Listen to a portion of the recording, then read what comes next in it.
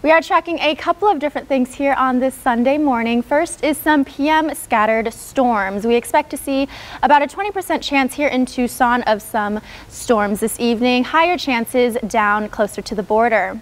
With that, though, tomorrow is going to be our active storm day. On Monday, we are expecting to see a 70% chance of storms here in Tucson.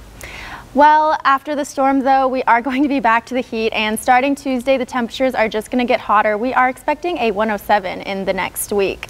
Right now, looking out of our Skynet camera, beautiful sky, the sun's rising, a little bit of clouds, and it's a little after 6:30. Temperature is a 75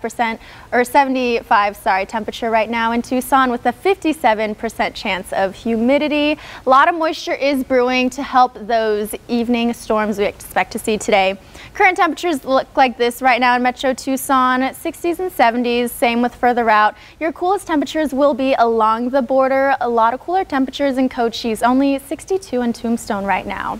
The reason we do expect to see a lot of storms tomorrow and some throughout the rest of the week is because of this high pressure activity right here in our southeast. And as that continues to move up through our way, that will bring those storms, that moisture. Our monsoon prediction index does look like this. We are at a low to moderate chance of storms in southern Arizona today. We're at a 2 in Tucson and up to a 4, which is moderate in Sierra Vista, Nogales, and Douglas. Our monsoon master is in full swing. If you enter your guess for how much rain we're going to get this monsoon and it's correct, you can get a prize. Details are on our website. Here's what today's forecast is looking like in Tucson. Once we hit 3 p.m. though, the cloud coverage is going to come through, and that's when we expect to start to see those storms. We may break 100 at 4 p.m., but this is what you're looking at as you go to plan your day.